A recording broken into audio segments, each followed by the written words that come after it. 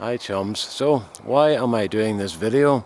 Well, on Sunday night Rickvanman went down to the beach and did a video at 10:30 at night, and it was absolutely pitch black.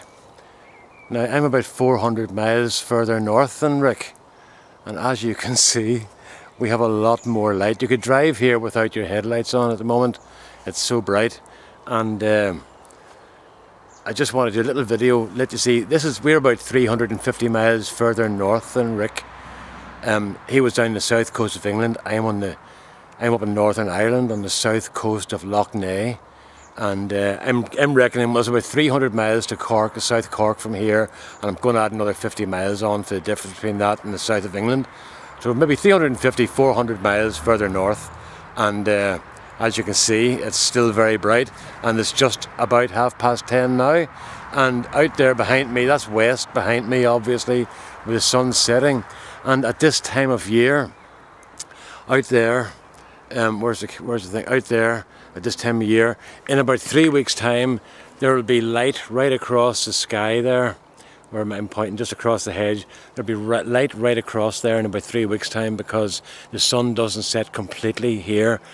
We don't have the midnight sun, but we still have a scrake of light across the horizon where the sun doesn't set completely, because we're far enough north to enjoy that. So it means that we get very long days. It's getting bright here at 3 o'clock in the morning, and it's about 4 o'clock at the moment, 3:30, 4 o'clock, and it's getting dark around about 11:15 at night.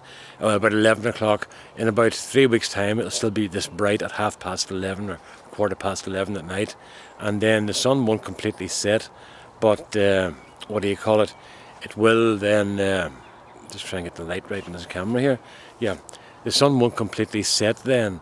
And what I'll do is, if the weather is suitable, I'll come out and do a video and show you the sun not setting, if you like. I'll actually drive down the road a bit and show you it better over the loch. Lough Neagh at this time of year is really beautiful, but it's even nicer in September. So I still owe Gary Myrtle a video of boats in Kinnigo Marina, and I'm hoping to do that this week, because we're supposed to have another 10 days of beautiful weather. And we haven't had a run of 10 days in many, many years, so we're quite excited about this. So things are starting to grow.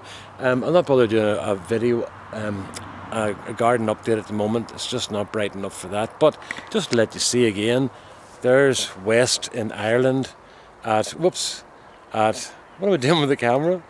At 10:30 at night on whatever this is, the 4th of June. Okay, so all the best then, folks. Bye bye.